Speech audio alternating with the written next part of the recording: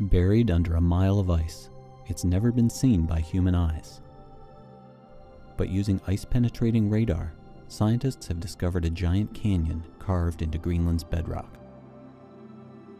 More than 400 miles long and up to a half-mile deep, shown here is the dark brown groove in the center of the island.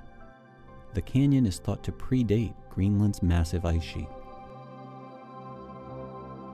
The hidden feature was discovered by a team led by the University of Bristol, using radar data from a number of airborne campaigns from the United Kingdom and Germany, and a NASA mission called Operation IceBridge, which surveys this region with a range of different instruments every year to monitor changes in the Greenland ice sheet.